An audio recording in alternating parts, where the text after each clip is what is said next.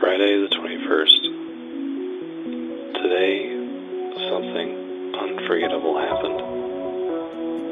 While I was working on the old Cobalt 5 satellite for the CSE, I suddenly lost radio contact. I wasn't able to call Serena Madrano or Tony Shale for my team, so I panicked. Just lost all sense of reality. You know, when you're out there in space, anything can lead to your end. I'm not sure how much time has passed. Probably several minutes, but for all I know, it may have only been a few seconds. What I do know is I was trying to repair that stupid radio, and I didn't see the thing arrive. But then I saw it.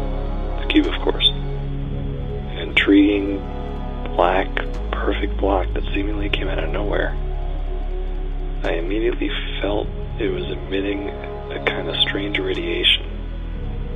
I'm ignoring the possibility that it might be dangerous, but right now, as I'm running these lines, I feel dizzy, like I'm about to faint. These are surely my last words before I pass out. Saturday the 22nd. When I woke up this morning, I felt strange. Did I die yesterday? Thinking of it, I thought I was about to leave this world. But I believe this cube saved me somehow, because now I'm somewhere else. I've been wandering around all morning in this unknown place, which appears to be a spaceship.